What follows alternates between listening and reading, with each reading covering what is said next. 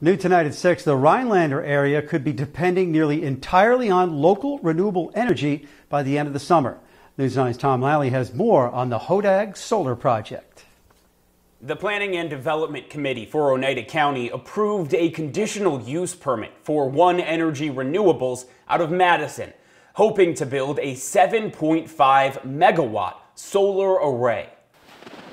It's a big to-do. The property sits on Boyce Drive in Crescent, just south of Rhinelander, or as Dan Grunst calls it, his backyard. This orange stake separates the home Dan and his wife wanted to retire in from a field that could soon be filled with solar panels. I just felt kind of out of the loop on the whole thing. Grunst says he heard rumors but wasn't given official notice until he requested it. Everybody thinks it's great until it's in your own backyard. But the property is zoned for general use, meaning this view could be a lot worse. You could have an asphalt plant there or a gravel pit. So the town and county are instead focusing on solutions to two main problems: the view for surrounding residents and the impact of construction on small town roads. For the latter, they're waiting to hear from the DOT on the use of a state highway. And for the view, One Energy says it'll surround the array with trees and shrubs,